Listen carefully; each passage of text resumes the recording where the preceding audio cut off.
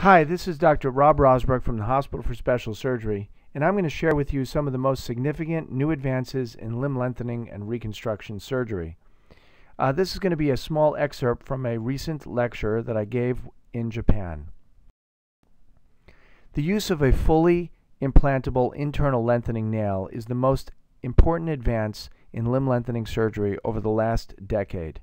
And I'm going to show you an example of how we used to treat a problem and how we're treating a problem now with this new technology.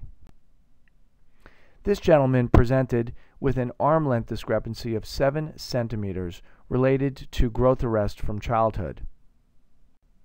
We used an external fixator to lengthen the bone, and this led to excellent bone formation and equalization of his arm lengths.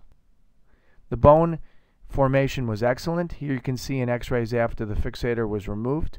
He's got equal arm lengths, and he has a very excellent outcome, and he's a very happy patient.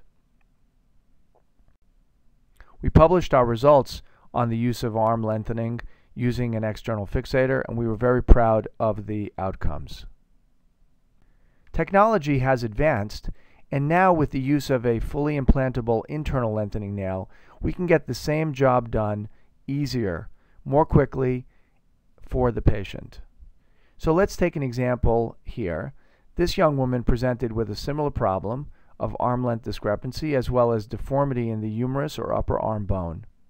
We used a fully implantable limb lengthening nail, and you can see here the rod inside the bone and identification of the magnet within the nail. The remote control device is then applied over the magnet, and the arm is lengthened approximately 1 millimeter per day. This leads to very predictable and accurate lengthening. You can see here she's at 39 millimeters. She's got 11 millimeters to go. We have a goal of 5 centimeters or 50 millimeters. She's able to move her shoulder and elbow well during the treatment. There's much less pain and no dealing with the external fixator. Scarring is minimal, as you can see. This is what the x-rays look like once the bone is fully healed. And you can see that there's excellent bone formation on the front view and side view x-rays. Her arms are out to length. She's got full elbow motion and shoulder motion. This is what the x-rays look like once the rod has been fully removed, and you can see the bone formation is excellent. This has allowed us to get to the same place and achieve the same thing, but in a way that's just much easier for the patient.